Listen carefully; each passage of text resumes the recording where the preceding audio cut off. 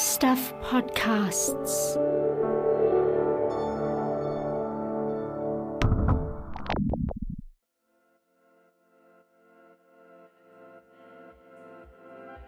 Hi, I'm Michael Wright and welcome to The Long Read from Stuff. This week's story is called Cabaret Confessions. It was written by no less than Stuff's podcast director, Adam Dudding, who joins me now. Hi, Adam. Hi, Michael. Before we get into the story and how it all came about, tell us about this cabaret that you were a part of. Well, for a little while, I played the piano, not very well, I got to say, for a, let's say, drag queen or cross-dresser, or the terms are quite flexible for various reasons. A guy called Marcus Craig, who performed as Diamond Lil. And Diamond Lil was a bit of a star back in the 70s, TV show, used to do stuff with Billy T. James and Howard Morrison and other people. But I came on the scene in the early 90s, by which time all that past glory was very much in the past. And Diamond Lil was doing a very modest touring show that would play in the Cosy clubs and RSAs all over the country. Right, so the story, as we'll hear, it's sort of a first-person account by you, and it sounds like it started as kind of a romp, like a trip down memory lane, starring Adam Dudding as Liza Minnelli. But it took a pretty dark turn, as we'll hear. Tell us about all of that. Luckily for everyone, I didn't sing, so the Liza Minnelli analogy breaks down pretty quickly. But it was sort of a memoir piece, and it was a bit of a roam trying to reconstruct, a good 20 years after the fact, trying to reconstruct my memories of working with this guy. And I knew that there were some slightly, there were stories about him not being an entirely upstanding citizen. But I went looking and went to the library and did a bit of research, found the cuttings, and discovered there were some prosecutions back when Diamond Lil was right at the height of her fame, where Marcus Craig was accused of nefarious doings. And so the story sort of took a bit of a turn at that point. So we should say this story is several years old. You wrote it 2016, 17, somewhere around there. It's now 2022. And the way we reckon with sexual assaults, the way sexual predators are exposed has changed in recent years. How did you feel when you revisited this story and read the story again? Yeah, it was kind of interesting. I mean, in terms of it being a 5-year-old story, helpfully, almost everything in the story happened at least 20 years before I wrote the story first time round. So everything was already in the past. So nothing much needed updating except the numbers of years that had passed since certain events. In actual fact, 2017, most of the things that are in our mind now when we think about the Me Too movement and also the powerful men laid low by revelations of bad things they've done, a lot of that was already in train. So, in the piece as it stood in 2017, there are references to Kevin Spacey and Jimmy Savile and Rolf Harris and Bill Cosby, those kind of references. If there was anything that did need updating, there were just a couple of references to really sort of racist behaviour by Marcus in an anecdote, and I just honed that down a little bit. I don't know if readers are as keen to hear the racist words out loud in a way, so I just sort of slightly softened that in this version. So was what Marcus, who he was relatively famous in his day, but was this other side of him known? Were you exposing him in what you found out here, or was this all some sort of dark, dirty secret of New Zealand's Me Too movement that had never really been brought to light? I think really I didn't discover anything that wasn't known by someone already at some point. I guess, rather than this being an investigation, I guess, if you want a big word for it, it was a recontextualization. I had a personal story which connected to a guy whose history was known and knowable, and the articles were in the library. But reading those old articles from the 70s and the 80s with fresh eyes, I did find revelatory, I guess. It was, wow, okay, things have moved on since the 70s and the 80s in the way we talk about sexual assault, the way we're talking about the responsibility, the way we blame victims and other things like that. All right, time to get into it. Thanks, Adam. Now here is Adam reading his story, Cabaret Confessions. 31 years ago, not long after I'd left home and moved into a Ponsonby flat with paisley wallpaper and mice in the kitchen, a musician friend asked me if I was interested in taking over one of his regular gigs, playing piano for a drag queen. The drag queen's stage name was Diamond Lil, and his off-stage name was Marcus Craig. Both names rang a bell, but not very loudly. The friend set up an audition. The music was easy enough that I could muddle through, and my cover band's gig calendar wasn't exactly full. So a few weeks later, armed with an electronic piano and some bass and drum sequences for backing, I became the one-man orchestra of the Diamond Lil show. 5 months later, with little regret, I quit and got on a plane to London to begin my OE. The Diamond Lil show was stand-up comedy with musical interludes, in which a man dressed as a balloon-boobed Mae West character delivered double or single entendres in a deep, gravelly drawl. Most of the jokes were based on the intrinsic hilariousness of the existence of sex, but these were leavened with brief forays into racism and the occasional rape or wife-beating gag. Lil's legs were superb and her costumes extraordinary. There were knicker-skimming mini-dresses and grand, shiny frocks with plunging necklines, as well as fancy dress versions of a Wild West harlot, a Queen Victoria, and a mermaid, for which Marcus would waddle about in a tail and a vast pair of plastic comedy breasts. There were up to 8 costume changes per show, and while Lil tussled with her zips off stage, cabaret singers Valerie Rhodes and Chris Powley would entertain the audience with a repertoire that included It's a Long Way to Tipperary, Country Roads, themes from The Muppets and Neighbours, and, for the grand entrance, Hello Dolly, only they sang it Hello Lily.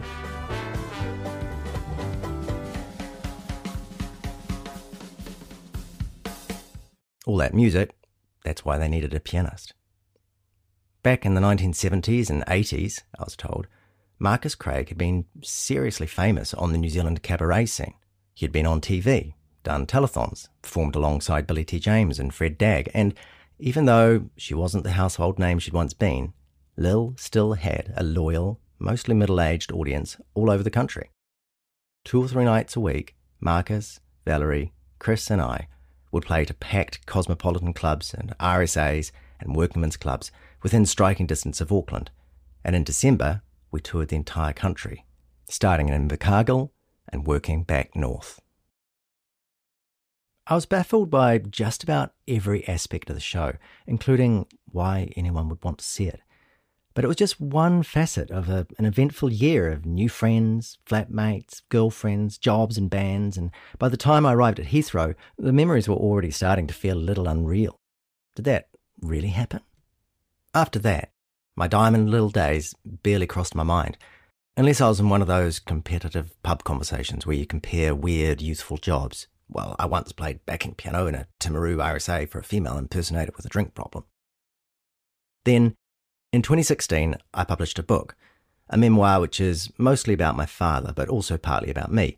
And there's a passage where I summarised all the half-interesting things that had happened in my first 25 years. So, alongside my stint as a double-glazing salesman and the time I had chickenpox but thought it was syphilis, I expended precisely 17 words on my adventures with Diamond Lil. A journalist interviewing me about the book said he remembered seeing Diamond Lil in the 1990s and asked me to expand on that a little. As I answered the journalist, memories started bubbling up. I remembered Marcus's grumpiness on tour and my own resentment as the songs and jokes grew over-familiar, and the time a performance was interrupted by an attack of Marcus's kidney stones, and the time the tour van broke down. But most of my memories was gaps. I knew I'd learnt the music for dozens of songs, but apart from the modified Hello Dolly, I couldn't summon the names of any of them. I knew I'd worked with 2 singers alongside Marcus, but I couldn't remember Chris and Valerie's names. I distinctly recalled learning dozens of Marcus's one-liners and dirty jokes, yet the only one I could remember was a fragment from a Shaggy Dog tale in which 2 people share a bed and lie back to back, quote, so they could put the wind up each other. I've always enjoyed a good fart-related joke. So I decided to see what more I could unearth. I couldn't talk to Marcus. He died in 2013. But there were newspaper cuttings and YouTube clips and people who'd known him well. With luck, there'd be enough in it for a newspaper article of my own. But what I learned turned out darker than I'd expected. The story of Diamond Lil was one of opera, despair, and sex crimes, of mince pies and a car crash, and cops who looked the other way. And it was also a kind of accidental history of a particular moment in New Zealand culture, with cameo appearances from Howard Morrison, John Clarke, and noted theatre lover Sir Robert Muldoon.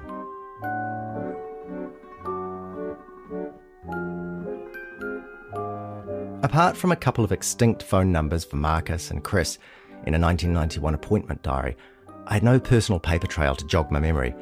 No photos with the crew, no sheet music, no diary entries, no posters. I contacted my girlfriend of the time, Joelle, to ask if she could help me figure out some dates, and she Facebooked back saying she'd actually kept a diary that year, and on November the 3rd, 1991, I'd given her a free ticket to the Diamond Lil show at the East Coast Bay's RSA in Browns Bay on the North Shore. Her diary entry included a brief critique of the night's performance. She wrote, "The show was dire, but the audience loved it. Adam sat behind the keyboard grinning, sometimes inanely, and I got bitched at by Marcus for not laughing enough." Joelle, who is English and was still learning about New Zealand culture, said she'd been struck by the audience overreacting to the sight of a guy in drag, and that Marcus seemed to get increasingly angry as the night went on. Probably with me, since the only free seat had been near the front, and I must have put him off his game. My next source was the musician friend who'd gifted me the gig in the first place. He's asked me not to name him in this piece. He played for Marcus for 7 months or so, including a South Island tour like me, but where songs and jokes had slipped my mind, they'd lodged firmly in his. And when I rang him, it all came out in a cathartic rush.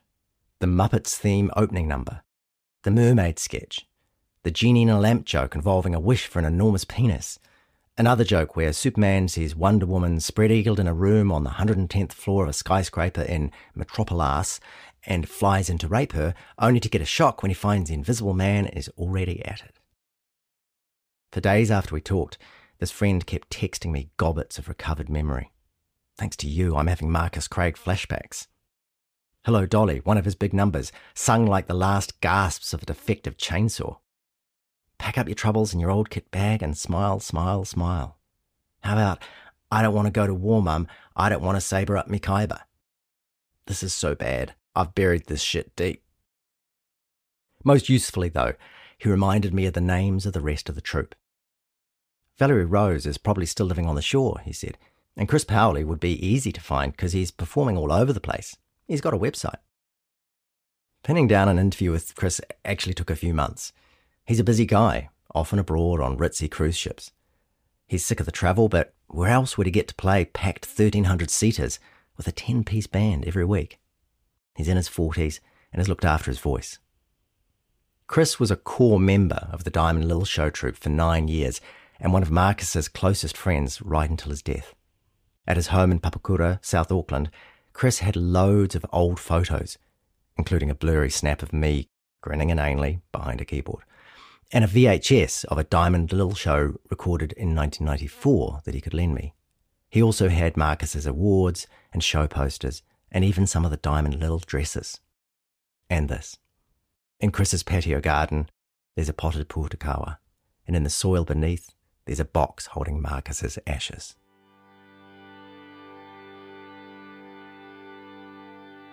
Marcus Craig was born David Charles Leonard in 1940 in Adelaide, Australia. According to a biographical sketch by the Variety Artists Club of New Zealand, his father was a railwayman who died in an accident when David was about 6, and his mother was an actor who toured with the Brisbane Opera Company. As a boy, he sang and played piano and appeared in school plays, and as a teenager, he worked in a music store before becoming an actor. He picked up theatre and TV roles and movie bit parts, including as a barman in the Mick Jagger movie Ned Kelly. According to press interviews, around 1964 he married a woman called Penny, and they had a daughter, Angela. Soon after that, Chris told me, Marcus discovered he was gay, and they separated. The VAC biography doesn't note the timing of the name change, but by the time he arrived in Auckland in 1970, David Leonard was Marcus Craig. He appeared in Mercury and Central Theatre productions and stole the show in a long-running Victorian musical revue, where his roles included, quote, an unloved pantomime fairy, fat and 40-ish, unquote, who brought the house down. In 1975, with some nudging from the impresario Phil Warren, he developed the character of Diamond Lil as the MC and central drawcard of Warren's dinner in a show cabaret, the Ace of Clubs, quote, an allegedly sophisticated barn in Cook Street, unquote, as John Clark once described it, or the Ace of Crabs, as Marcus usually called it. Very suddenly, at 35, Marcus and Lil became household names. In interviews, Marcus said the idea wasn't to impersonate a female. Lil was a masculine, hairy-chested man, unconvincingly pretending to be a, quote, 50-year-old mutton-dressed as lamb who simply adores sailors, unquote. Lil was not, he insisted, a drag queen. Whatever the definitions, audiences loved Lil. For season after season, she played to packed houses at the Ace, alongside established and emerging stars. Scripts were by Doug Aston, musical arrangements by Carl Doy. There were double bills with fellow luminaries Howard Morrison, Billy T. James, and John Clark's Fred Dagg. Of the Dagg-Diamond double bill, Clark said later that, quote, what Marcus most wanted to do was sing opera, so he'd get the drag shtick working and then repay himself with an aria. A live album of the Fred Dagg season was made, and the single Gumboots made the top 20. Marcus shared his stage with Annie Whittle, Tina Cross, Ray Wolfe, Rob Guest, Derek Payne, David McPhail, and John Gadsby, and visiting international stars. There was a TV comedy series. He did telethons. Prime Minister Rob Muldoon was a fan. In 1979, Marcus told the Auckland Star that, quote, Mr. and Mrs. Muldoon have been several times. He has even asked my permission to use some of my jokes in his own speeches. Then, in 1983, after 10 years and thousands of performances as Lil, Marcus left for Australia, saying he needed a break. He had a retail job at a sex shop in King's Cross, Sydney, but intermittently dusted off the frocks for returns to New Zealand, including another telethon and a wildly successful season at the Ace of Clubs in 1985, a last hurrah before it was demolished to make way for the Aotea Centre. With the Ace in rubble, the Diamond Lil show hit the road. In 1988, Marcus was based back in Auckland, and Valerie and Chris were the two permanent members of the touring show. The touring show that I would stumble into 3 years later, in 1991. Chris Powley was 14 and a year off leaving school when he auditioned to be Diamond Lil's singer in 1988. A child singing prodigy, he'd been in showbiz since 11, mentored by Lou Clawson of the 1960s comedy music duo Lou and Simon. Chris remembers Marcus with affection, but no illusions. There was the drinking, the sulking, the tantrums. There was the fast turnover of pianists like me. I was always surprised with anyone who lasted longer than a week, Chris told me. Chris stuck with it because the pay was decent, and he liked Marcus, and he enjoyed the show, even if he was initially too innocent to get all the jokes, like when the doctor asks Lil how often she has sex, and she replies infrequently, and the doctor says, is that one word or two? Chris never quite knew how much to believe of the stories Marcus told about his past. He claimed he was close friends with British comedian Dick Emery and with John Inman from Are You Being Served, and that he'd once sung with Luciano Pavarotti, who had also been his flatmate. There was an old vinyl disc with no label that Marcus used to play of an impressive-sounding opera tenor, which Marcus said was a recording of himself. He told Chris he'd got cancer of the vocal cords in his late 20s, and that buggered his voice up and left him, as Chris put it, with that rough, hello dears, how are ya, sort of thing. All of these claims about famous friends and recording sessions could be true, said Chris, but Marcus was a bullshitter. Chris was looking very well. He'd filled out a bit from the rake-thin teenager I used to kill time with in a motel room in Timaru or Cambridge or Blenheim, but his voice, rich and smoky and with something of the vibrato of his idol Howard Morrison, was still the same. As Chris talked to me about life with Marcus, more of my own memories swam into focus. I started to remember how Marcus would break into snatches of aria in a tuneful falsetto or casually play a really difficult Mozart piano piece. I remembered that he used to wee into a bucket of water at half-time and use the urine-enhanced water to wash his face before redoing his stage makeup for the second half. And that he liked crosswords and TV quiz shows, for which he always knew every answer. I remembered noticing that beneath his habitual glower, Marcus was taking everything in. I remembered squeezing into the white van with a trailer behind full of frocks and fake breasts and Marcus at the wheel, driving atrociously. At every hill intersection, he'd ride the clutch for minutes rather than use the handbrake, and you could smell and hear the van's insides grinding towards extinction. Valerie discovered years later that Marcus had never actually had a driver's license. I had injured my lower back a couple of years earlier carrying speakers while in a short-lived rock band, and so by the end of the day-long drives of our South Island tour, I'd be in agony. And I remembered my fury when Marcus yelled at me to sit properly in my seat rather than lying on the van's floor, which is where I wanted to be. I remembered walking around Invercargill with Chris, wondering what people did there. I remembered sitting in a beer-smelling RSA, bashing out the chords to Old MacDonald, which was always our most popular song. I remembered laughing genuinely at Lil's lip-smacking and groin grinds and eye rolls and word plays and penis jokes the first time I witnessed them, then chuckling the second time, then weakly smiling the third, and from then on feeling acutely aware as I perched behind my keyboard stand on the side of the stage that the audience could see my face as it alternated between stony-faced boredom and a rictus of faked amusement. Before I'd started as Diamond Lil's pianist, my musician friend had mentioned that Marcus had once been up in court, charged with sex offences against an underage boy, but he'd got off, and there had been doubts about the accuser's claims. He had also warned me that Marcus had an appetite for vodka and could get through 2 bottles during a single show. Apparently it had little effect on his performance, but after the final number, he'd turn nasty and look for someone to argue with. In fact, I was spared the alcohol-related horrors because in Petone, a few weeks before I started, Marcus had collapsed to the floor mid-joke, bringing the performance to a halt. Chris took him to hospital where they said his kidneys were failing and if he didn't stop drinking, he'd die. From that day on, said Chris, Marcus did lay off the vodka, though he'd still have the odd glass of wine. Chris said Marcus always insisted on driving the van after gigs, no matter how drunk. And if he was pulled over while weaving down the road, which happened more than once, he'd turn on the Diamond Lil charm for the cops. "Hello, mates, how are ya?" and be sent on his way. Chris said there were times when we shouldn't have made it home. He rolled the car once, drunk, and still had his pie in his hand at the end. He'd always say, "Don't eat McDonald's, don't eat pies and all that crap," but after a gig, when he was drunk, he'd always have a pie or McDonald's in his hand. And the next day, he'd deny eating it.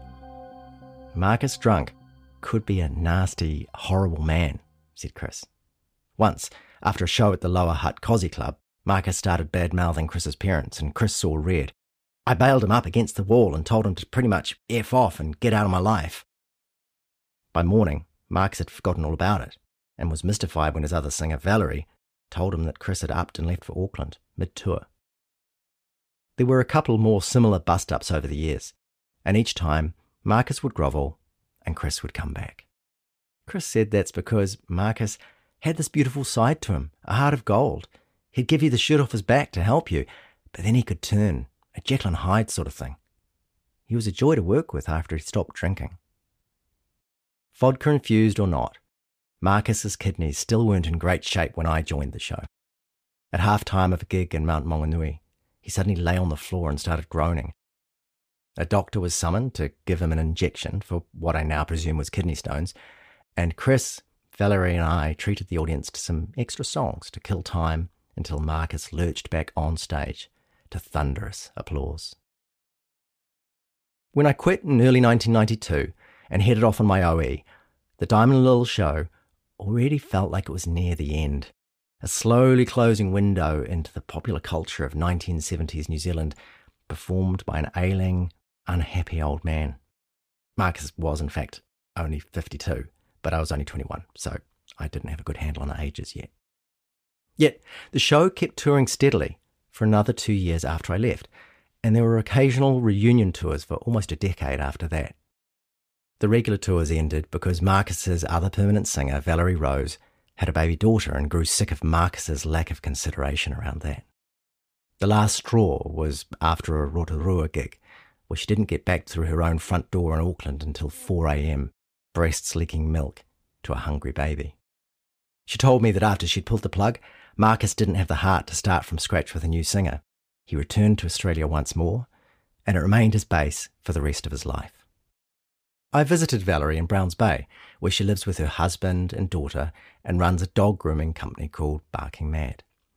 Born in London, Valerie came to New Zealand as a teenager. She first met Marcus when he and Billy T. James were judges on one of the many TV talent quests she entered in the 1970s. I always remember Billy T. saying, "You exude a warmth that's outstanding." And Marcus said, "Oh, you picked a difficult song, but I love the dress." When she auditioned for Marcus's post-Ace of Clubs touring troupe in 1985, he remembered her. "I loved your dress."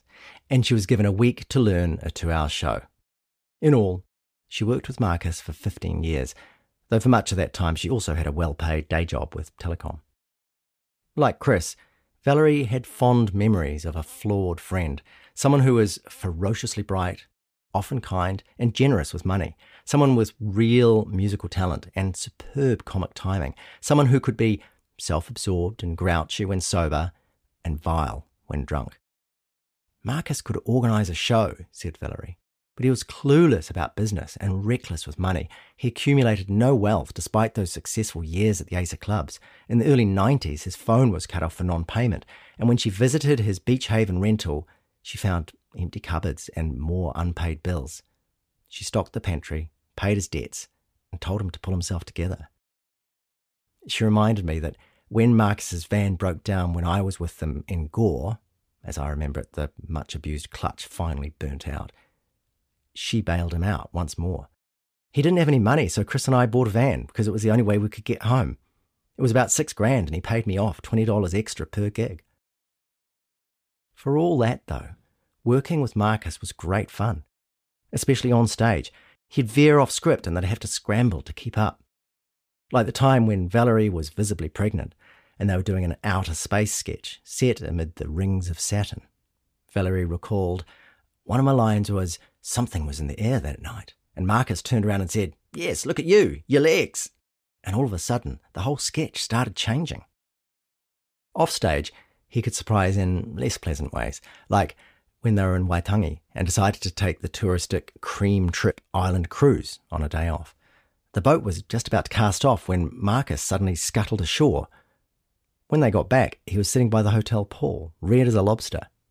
When Valerie asked why he'd jumped ship, he told her he hadn't wanted to spend the day with all these Chinese tourists, though his phrasing was a lot more racist than that. Marcus was also pretty racist about Polynesians, Valerie said. In fact, Marcus's misanthropy was a broad church. He had a little hate for women going on, said Chris.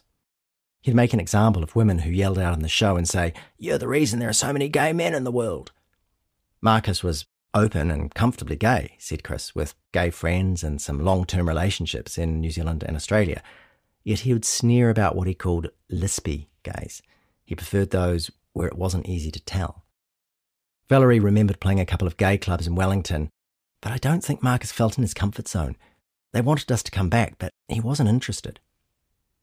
Marcus wouldn't have been seen dead near a gay pride event, she said, and he hated queens, the ones that portray themselves as women and walk along K Road. He didn't like people dressing up as a female if they weren't female. He was, said Valerie, a complicated man. Before meeting Chris and Valerie, I visited Auckland Public Library and copied all the Marcus Craig newspaper cuttings I could find. Their enthusiastic reviews of his Ace of Clubs shows and profiles of the rising 1970s star. His departures and returns from Australia were logged in the celebrity gossip columns. And there was a lovely interview by reporter Terry Snow where he dragged Marcus away from the in-character double entendres to talk seriously about his love and knowledge of opera. One short article from 1991 plugged a charity matinee at the Aotea Centre from the time when I'd been Diamond Lil's pianist. I'd pretty much forgotten all about it, but once again the memories swam back into view. I remembered that one of the other performers was the Australian entertainer Barry Crocker, singer of the original Neighbours theme.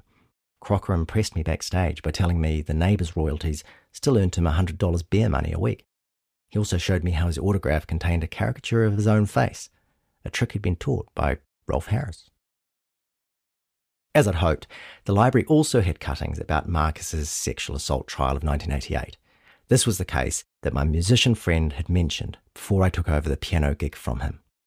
The Auckland Star reported that a jury at Auckland High Court had found Marcus Craig not guilty of 3 indecency charges relating to an incident one afternoon at Marcus's Beach Haven home. The charges were assault with intent to commit sexual violation, unlawful sexual connection, and indecent assault on a 14-year-old boy.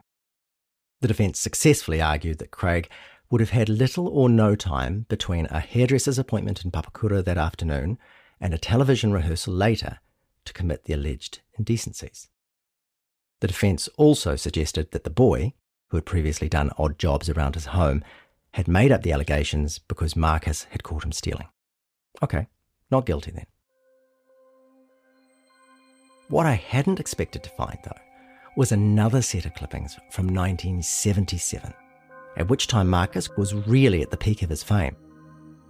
According to the Star, the Herald, and the Saturday sports tabloid 8 O'Clock, Marcus had faced an uncannily similar set of sexual assault charges 11 years before the case I'd gone looking for.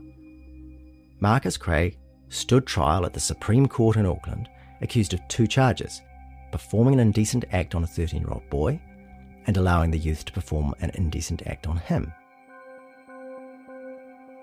In evidence, Marcus said he had never seen the boy before and described the allegations made against him as, quote, filthy lies. Yet Marcus's defence had one enormous hurdle to overcome. When police first put the accusations to him, he had given a signed statement admitting he had indeed behaved indecently with a, quote, youngish, unquote, chap he met in the city and took to his Mount Eden home. That's where things get truly bizarre. I'll quote from the Herald report of Marcus's court evidence.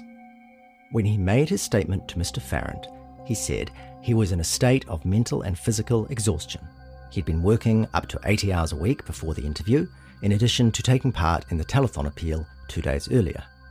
He said he was horrified when told of the accusations, but did not think, because of his theatrical work, that he would be believed if he denied them. I said yes to everything to get out of the police station, he said. I suppose I basically became Diamond Lil for a while. I was just acting. I just wanted to get out of there. Craig said he saw his statement again several days later and was shattered. Craig's doctor, Dr. R.A. Roche, said he believed there were times when Craig was acting without knowing it. Another report said Marcus had taken 2 Valium tablets before going to the police station and was, quote, completely and utterly exhausted both mentally and physically, end quote. On October the 13th, 1977, the Herald report of the verdict records that in his summing up, Mr. Justice Bain said he had to warn the jury that in sexual cases it was dangerous to act on the uncorroborated evidence of the person on whom it was alleged the indecency had been perpetrated. The article noted that Mr. Justice Bain said the youth was capable of some untruths. The jury of 6 women and 6 men took nearly 5 hours to reach a verdict. Not guilty on both charges.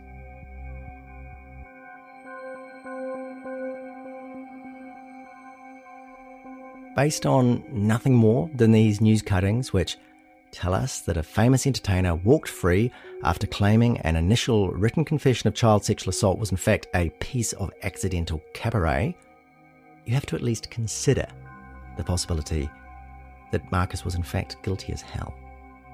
And given the 5-hour deliberation, you have to presume some of the jury had similar feelings.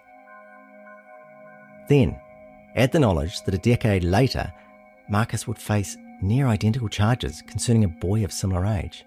Think, too, about the status of Marcus Craig in 1977. Photos with the Prime Minister, telethon appearances, a hit cabaret show. Think of that warning to the jury about the dangers of uncorroborated abuse claims. And think perhaps about more recent cases and what we've learned about Rolf Harris and Jimmy Savile and Bill Cosby and Harvey Weinstein and Kevin Spacey, and how blind eyes are turned on the predatory behaviour of famous men.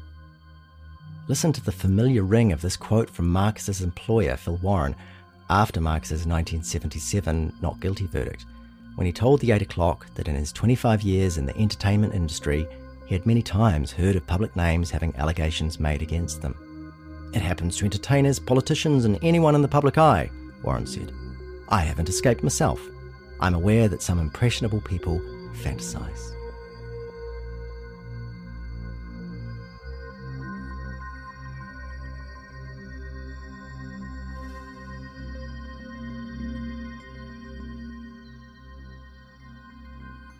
I asked both Chris and Valerie what they knew about the court cases.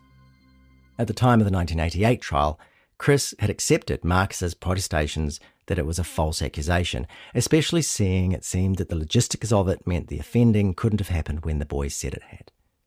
Chris knew nothing about the 1977 trial, though. After all, he was 3 at the time. But when I spelt out the flimsy-sounding defence and asked if he thought Marcus could have been guilty, he said, "It wouldn't surprise me," because he liked young guys. Chris never knew of, nor suspected, anything involving anyone underage. But in Australia, in his 60s, Marcus had a really serious relationship with a guy in his early 20s. Chris himself was 14 when he joined the Diamond Lil show. Did Marcus ever hit on him? No, said Chris. I was super confident and knew who I was. I think he was too wise to make any advance towards me. Valerie, too, knew nothing about the 1977 trial. But at the time of the 1988 trial, she asked Marcus directly if he was guilty. I said, "Look, Marcus, it's got nothing to do with me, apart from the fact that if you get put inside, I'm out of a job. Your sexual preferences have nothing to do with me. But did you? Because there's no smoke without fire." Valerie said, "And he said there shouldn't be any smoke." "He never said yes. He never said no," Valerie said. "He just turned around and said, there isn't any smoke." When I watched Chris's video of a 1994 Diamond Lil show, I recognised all the songs and jokes. They hadn't changed since I was on the piano. They never, ever changed. The Ace of Clubs scripts, mostly by Doug Aston but with borrowings from the likes of Dick Emery and Danny LaRue, were recycled for decades. Marcus was a nimble ad-libber, but he had no interest in updating his material. Valerie told me, he said, "Why fix what's not broken?" But I think it was because he wasn't actually the writer, and after he left the Ace, he stagnated. Chris put it this way. When Phil Warren said to Marcus, "I want you to jump into a dress and tell jokes," Marcus was like, "Forget it, that's not me, I want to be a singer." But when he saw how successful it was and how much money it brought in, he thought, it can't be all that bad, and continued it, and lent on it, and then depended on it. There was a lot of deep-rooted anger there. He was successful, but not by being who he wanted to be. Being the character of Diamond Lil, he hated it. He succumbed to the fact that that was all he had, and that was all he was going to have. There were no efforts from him to be anything other, not even to get new jokes. After leaving for Australia in 1994, Marcus never lived permanently in New Zealand again, despite the intermittent revivals. Neither Chris nor Valerie could understand why he stayed in Australia, given that all his friends and career and successes were here. He lived in Sydney, then Brisbane, then the Sunshine Coast. For a time he worked at a Brisbane record store where he was the opera expert. And that led to an unpaid spot on a community access classical station in Brisbane where, twice a week, he'd rave brilliantly about opera and play his favourites. Even after all the gigs ended, Chris and Valerie stayed in touch, and both said Marcus seemed sad. I always phoned him on his birthday, said Valerie, and it was always, oh, you remembered. You could tell he was getting old and probably down in the dumps and fed up. Chris would always visit if his work took him to Australia. A few months before Christmas 2012, he rang Marcus. He was talking about dying. I don't have much to live for anymore, and I just want to die. Chris invited Marcus over to Auckland for Christmas, offering the fare when Marcus said he couldn't afford it, but then had to cancel when a cruise ship gig was extended over Christmas. I felt a bit stink about it. I had to ring up Marcus and say, I'm not going to be home, sorry mate. It wasn't long after that he died. On August the 10th, 2013, the diabetic, lifelong smoker and one-time hard drinker had a massive coughing fit while in front of the TV in his flat, burst a blood vessel in his lungs and drowned in his own blood. He was 73. When Marcus didn't turn up for a regular Sunday coffee, a neighbour found the body. There was no next of kin to be found, but Chris's number was the most frequently dialed in Marcus's phone. Chris flew to the Sunshine Coast to tidy up Marcus's affairs. He looked around the tiny pensioner flat and thought, how did you end up here? How did you go from being where you were in New Zealand to being in this little 4x3 death cabin? Marcus had no money, no real assets. All his things had already gone to a charity shop, including a large collection of opera records. I was gutted, said Chris, because there were things I'd have liked to have had, like a jewellery box that I made out of timber at school for Marcus, and a ruby ring that Danny LaRue gave him that he treasured. Chris placed newspaper ads seeking family members, but no one responded. So he arranged the cremation, hid the ashes in his suitcase, and brought Marcus back to New Zealand, his second and true home. He and the Variety Artists Club organised a memorial at the Bays Club in Browns Bay, a frequent Diamond Lil venue. Valerie sang, "Thank you for being a friend."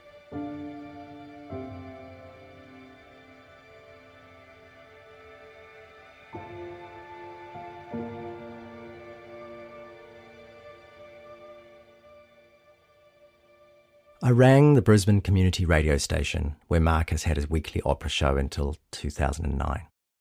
General Manager Gary Thorpe said he first knew Marcus as the opera expert at a city record store who would make extremely assertive recommendations about which CDs 4MBS Classic FM should review next. He'd also bump into Marcus at the opera. Eventually, Thorpe invited Marcus to share his strong views and deep knowledge with his listeners. Marcus was cautious, but once behind the microphone, he was a natural. He was a very entertaining broadcaster, said Thorpe. He was genuine in his enthusiasm and very scathing about the singers he didn't feel could do it, but in a way where you couldn't take offence. It came from a deep love of the art form. Later, Thorpe saw that Marcus was struggling but proud. His journey to the studio involved 3 buses, and when failing health made that impractical, Thorpe offered to pay for a cab each time, but Marcus refused, saying he didn't want to put anyone out. Thorpe had no inkling whatsoever of Marcus's former life and New Zealand fame. But there was this one thing Marcus would do occasionally that would mystify him. He'd be talking to Marcus, especially in the record store, and Marcus would fall back into a character, firing off a caustic remark about a singer, but I never knew what that character was. Then, when Thorpe went to the wake in Australia, there was a screen playing clips of Marcus wearing a series of bright frocks, stalking the stage and grinding out the smutty jokes. Thorpe was stunned to realise that his opera friend Marcus had once been a performer, a drag queen, no less. It turned out that the flamboyant, deep-voiced character who would occasionally take possession of Marcus actually had a name: Diamond Lil. That was Cabaret Confessions on the long read from Stuff, written and read by Adam Dudding and produced by me, Michael Wright. This episode was edited by Sam Scannell. Stuff's podcast director is Adam Dudding. If you listened via our website, you can hear this story and more like it on the Long Read podcast, available on all the usual platforms. If you liked what you heard, please give us a 5-star rating and a review. It helps other listeners find us. Thanks for listening.